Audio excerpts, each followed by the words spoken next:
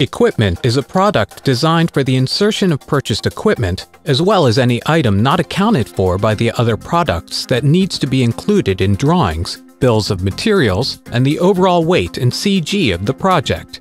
Equipment libraries are developed by importing any geometry that can be brought into the AutoCAD environment.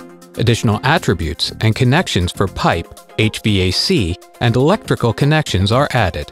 Finally, any number of insertion points and maintenance envelopes can be defined around the equipment item. Concurrently with the equipment library, the Project Equipment List, or PEL, is developed. This is a list of all major equipment items that will need to be placed in the 3D model.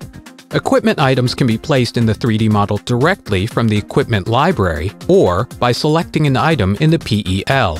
Items in the PEL already have an associated library standard, which reduces the number of decisions required at modeling time.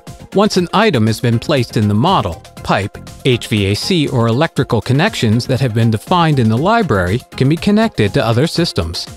Equipment items are included in the various arrangement drawings and assembly drawings that can be automatically generated from the 3D model based on a number of pre-configured styles, standards, and AutoCAD templates. Using SSI's associative DWG technology, any drawings that have been generated can be updated as the model changes without losing any additional detailing work that has been performed.